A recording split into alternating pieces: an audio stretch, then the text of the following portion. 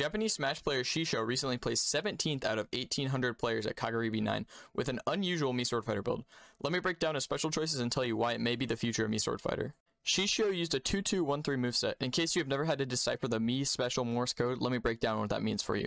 This moveset used Shuriken of Light, a strong poking projectile similar to Falco Laser, Gale Stab, a fast chargeable side B similar to Ike's that can be used to recover and as a fast burst option in neutral, Stone Scabbard, an up B similar to Ike and Crom that goes up and down, which is the highest vertical up B for Mii Swordfighter and allowed him to get aggressive with down air off stage, taking some nasty stocks. And finally, Power Thrust, a burst option very similar to Falcon Kick, powerful for tech juicing, catching landings, and even scoring kills.